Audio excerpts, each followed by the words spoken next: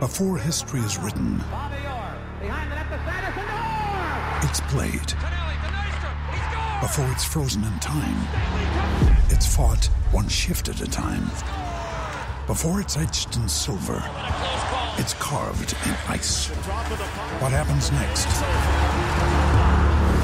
will last forever.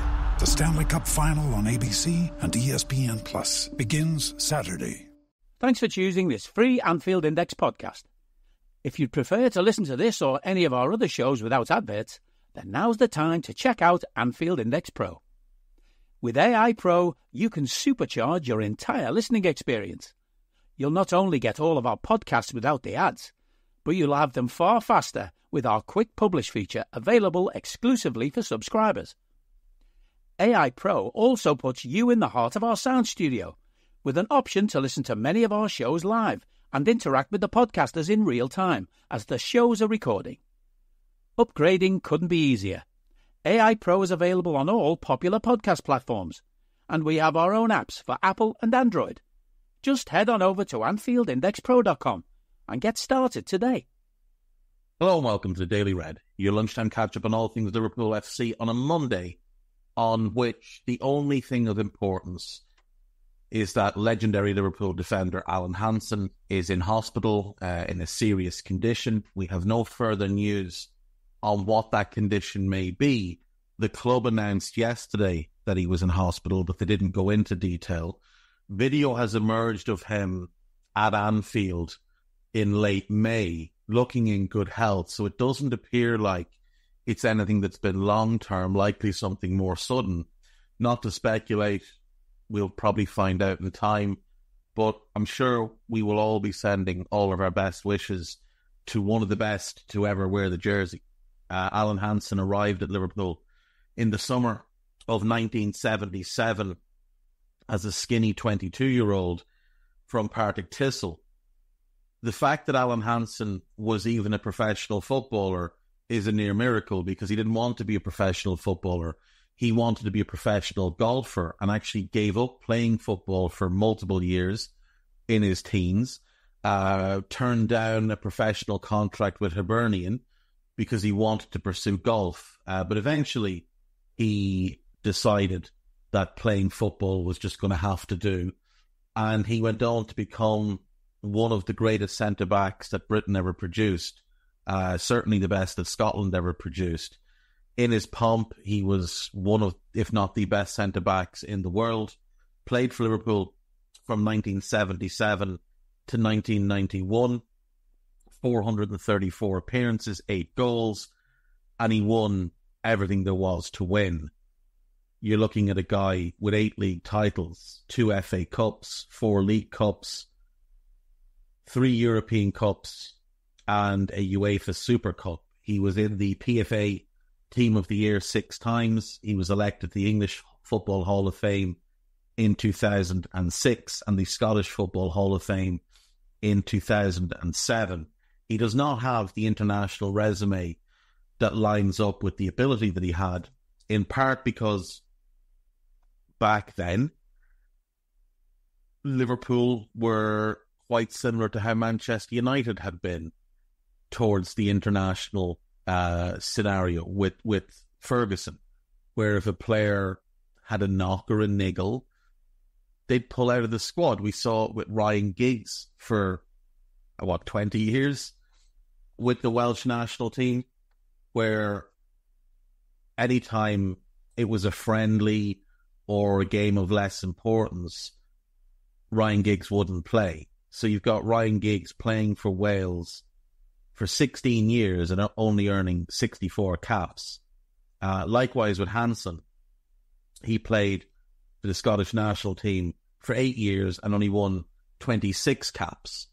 Obviously then he moved into punditry, decided he had no interest in managing or coaching, despite the fact that when Kenny left the first time, Hansen was expected to be the successor, but didn't have any interest, so Graham Souness came in, and we all know how that went. Hansen would retire and move into the punditry field. And for my money, he is still the best pundit that I've seen over the last 30 years. His ability to actually analyze defensive play, defensive flaws, errors, it was just a cut above anything that we see now. And obviously he became known for, diabolical and shocking and things like that. And he's probably best known to many who maybe are too young to remember his punditry for the line, "You'll never win anything with kids," which he said after United had been beaten 3-1 on the opening day of the 95-96 season and then went on to win the double. But the thing is, people make out that he was wrong when he said that. But he wasn't wrong at all. He really wasn't wrong at all. Look at the United squad from 95-96. Peter Schmeichel played 45 games. Dennis Irwin, 39. Steve Bruce, 39. Lee Sharp, who by then had been in and around the first team for 5 or 6 years, he played 41. Gary Pallister, 28. Cantona, 38. Brian McClare, 23. These are all older players. Andy Cole, 44 games. Roy Keane was, 24 at the time. The end of that season, I think. He played 39 games. You've got a bunch of young players who did play, obviously. Gary Neville, Nicky Butt, Paul Scholes, David Beckham, and Phil Neville. They did all play a lot.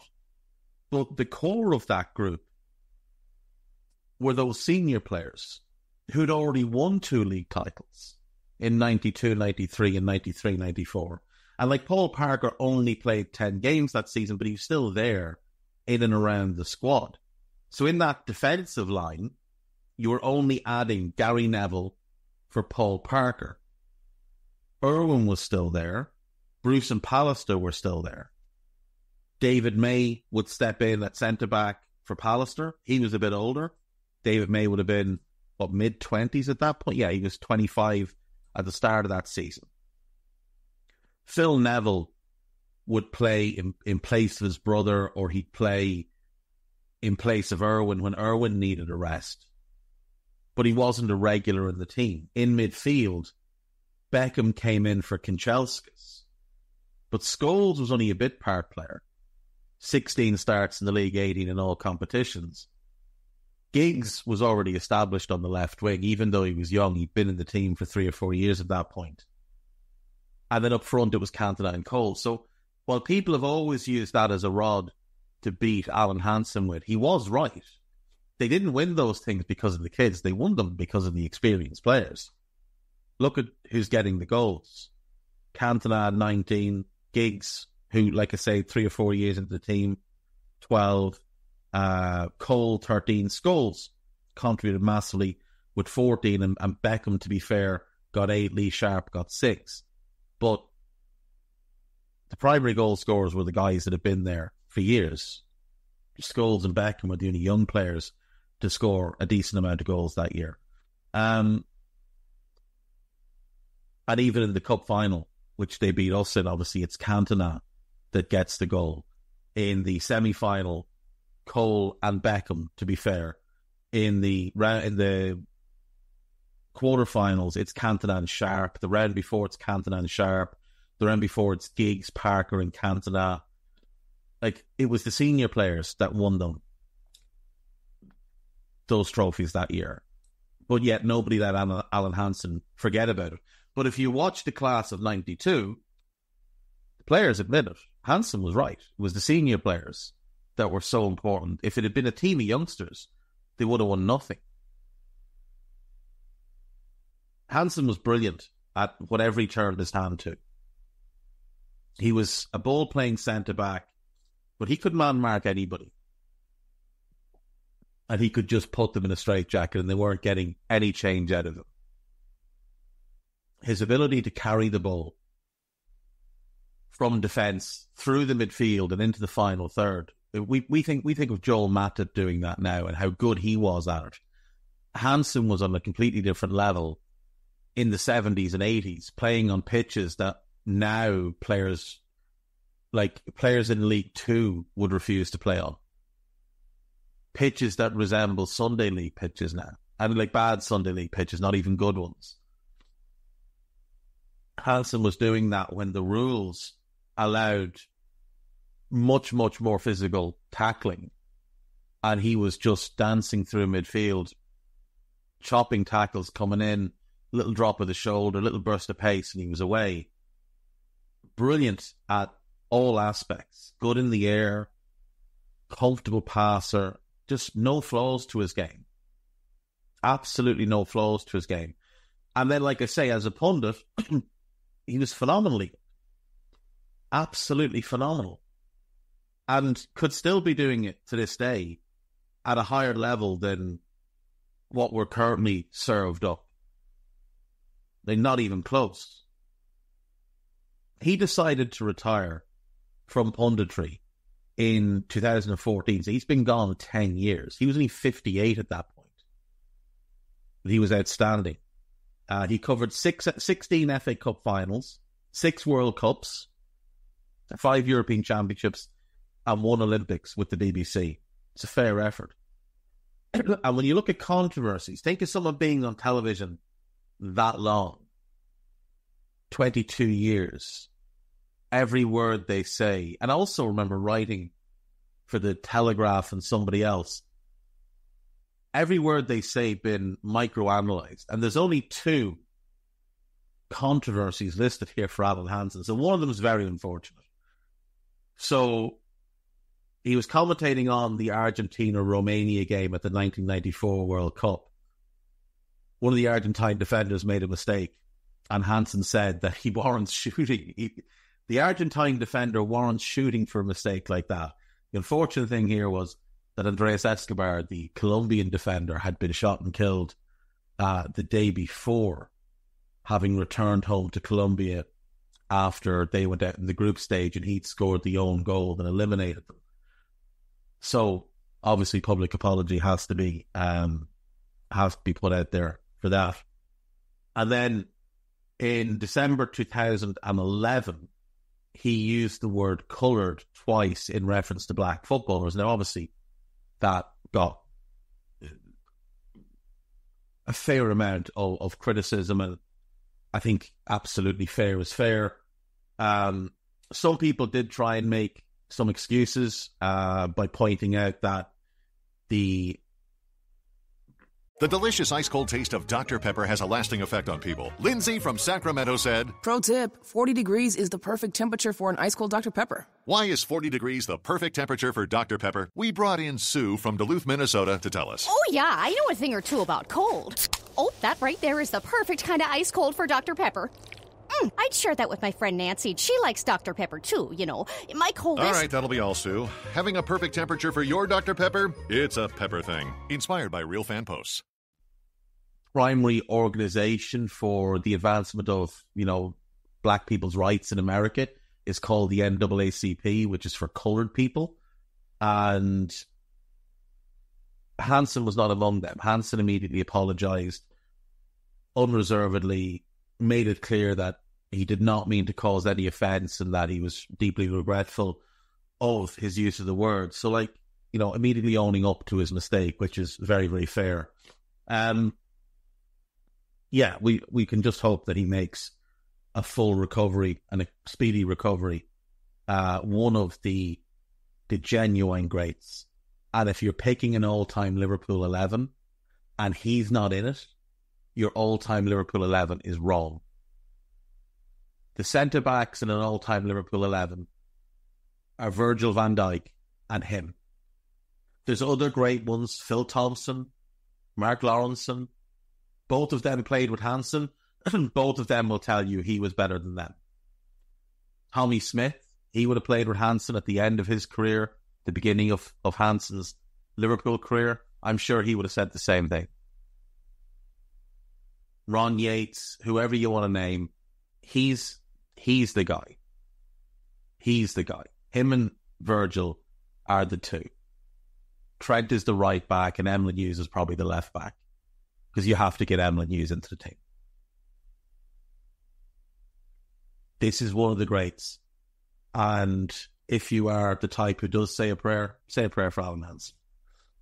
Right, let's move on. We have some key dates for Liverpool this summer with regards to pre-season and such. So, June 14th, the transfer window opens. Then it will close on the 30th of August. June 14th is also the day that Euro 2024 begins.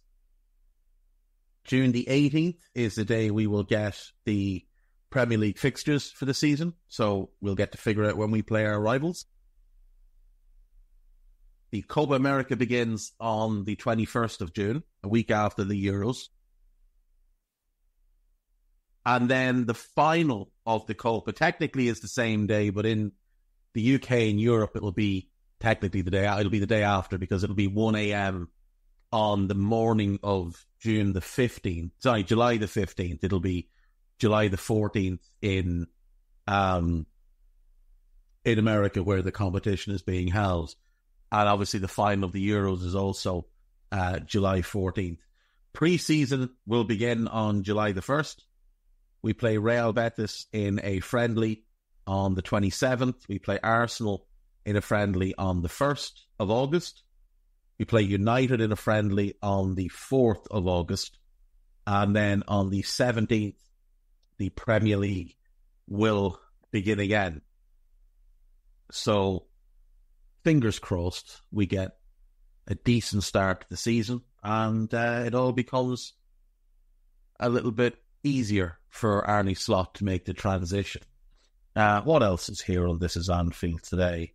There's a piece about Dominic, which is very, very good. Piece about Robertson. Adrian expected to reject Liverpool contract offer. Could force transfer plans. Fingers crossed he moves on, and I think it's time for him to move on, to be fair. What else do we have here? Manager booed and facing sack calls despite Liverpool strikers. Silver lining, that's Rob Page with the Welsh national team.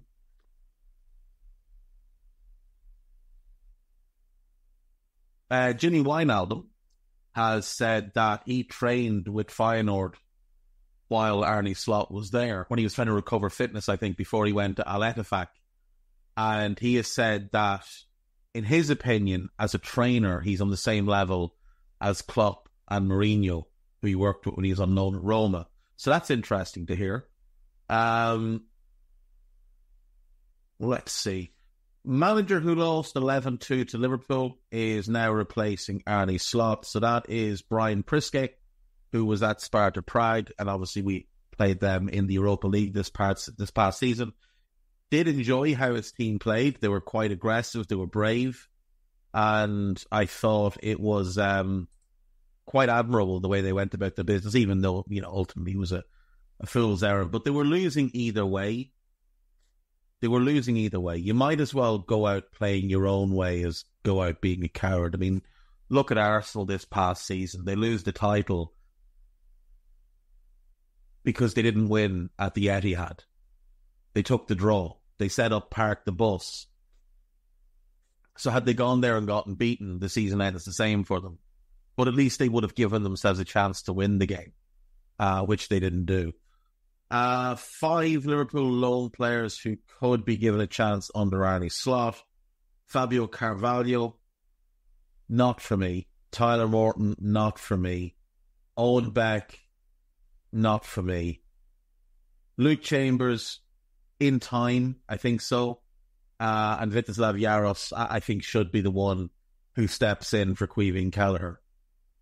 Let's move on to Liverpool.com and see what the lads there have for us. Hopefully nothing with Jonathan Morley's name on it, because I just the irrational anger that it brings me. There's a piece about Alan Hansen and the tributes that have been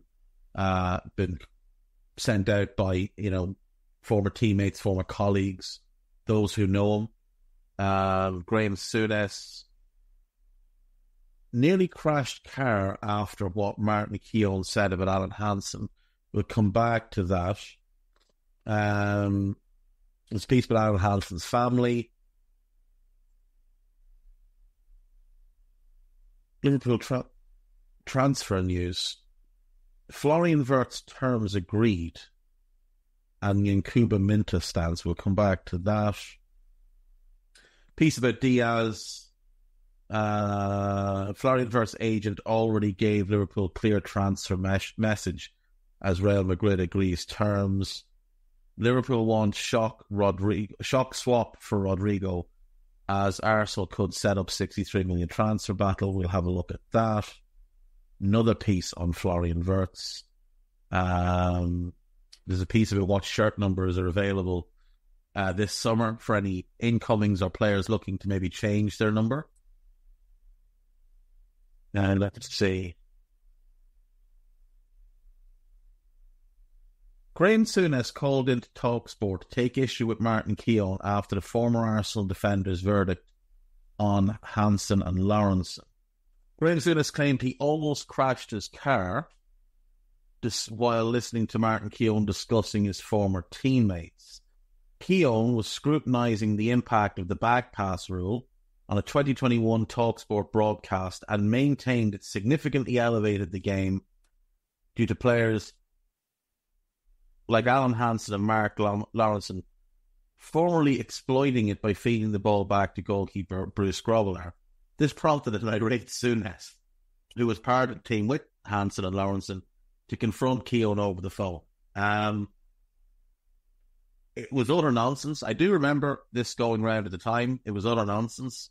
It was something that Liverpool would do, pass the ball back to the goalkeeper to maintain possession. But, I mean, those two were incredible ball-playing centre-backs. Absolutely incredible. And they would only use the goalkeeper as an out-ball. We see centre-backs do that now. The only difference is goalkeepers now can pick the ball up. But it hasn't changed how defenders operate.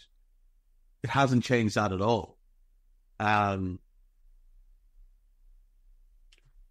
himself was obviously a good defender, but wasn't very good in the ball. Let's see. Right, so there's chat about Florian Wirtz. I don't know. Maybe. According to the Liverpool Echo, Liverpool has no interest in signing Yankuba Minta.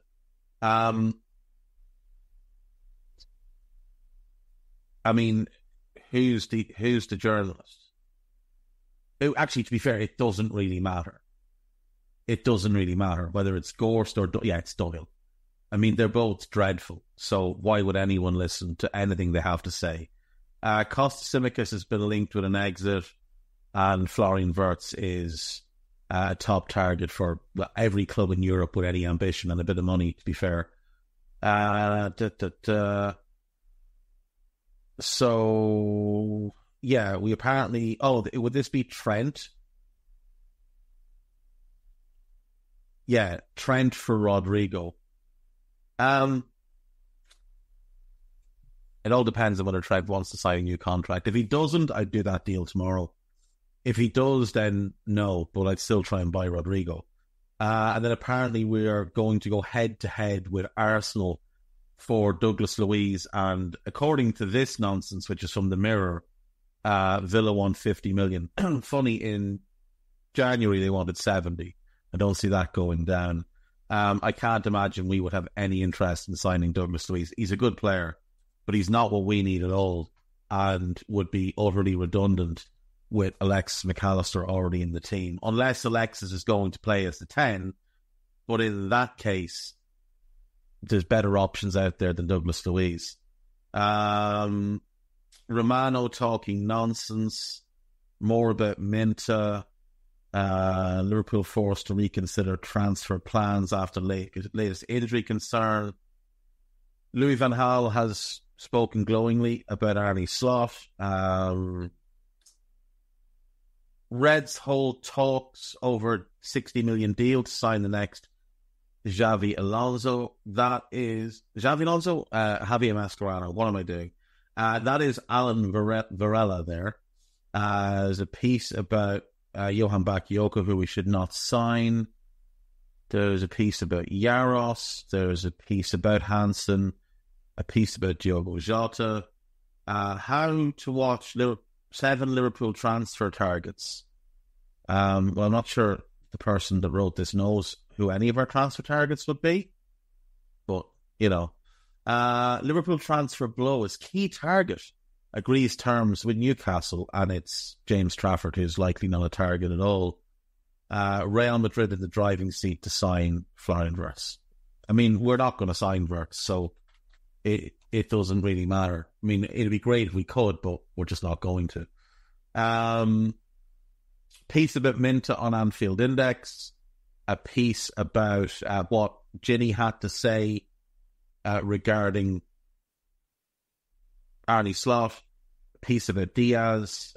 James Jim Bob Pierce talking about FSG. Piece about Ederson. And then podcast-wise, there is the latest scouted, which is players to watch. We picked one player each from every squad at the Euros, myself and Carl. Then there is a piece, an article from a podcast from the EPL Index side with Dave Davis. And there is the New Media Matters, which is Dave Davis and David Lynch having themselves a chat about the latest rumours and just why things are kind of quiet at the time. That's it, folks. I will see you all tomorrow. Take care of yourselves. Bye-bye. We hope you enjoyed listening to this Anfield Index show. Please be sure to subscribe to our channel so future podcasts find their way to your device automatically. There's nothing quite like fan engagement, and we'd love to know what you think of anything discussed on this show. The best way to get in touch is over on our free Discord community, where both podcasters and listeners debate the hottest LFC topics 24/7. Sign up free now at AnfieldIndex.com/Discord. You won't regret it. You can also follow us on Twitter at Anfield Index and find us on Facebook by searching for Anfield Index. Oh, and before you go, we'd love it if you could leave us a 5-star review on your favourite podcast app. It only takes a couple of seconds, and it means the world to the people who create these free shows. Sports Social Podcast Network. This podcast is sponsored by Ramp. Are you the decision maker in your company? Consider this. For the first time in decades, there's a better option for a corporate card and spend management platform. Meet Ramp, the only corporate card and spend management system designed to help you spend less money so you can make more. Most corporate credit cards offer points as incentives, but those points amount to less than their worth in real cash value. Ramp's business cards offer you cash back, real money in your pocket. Plus, you control who spends what with each vendor. And Ramp's software collects and verifies receipts automatically, which means you'll stop wasteful spending and close your books in hours instead of days. Businesses that use Ramp add up to 5% to their bottom line the first year. If you're a decision maker, adding Ramp could be one of the best decisions you've ever made.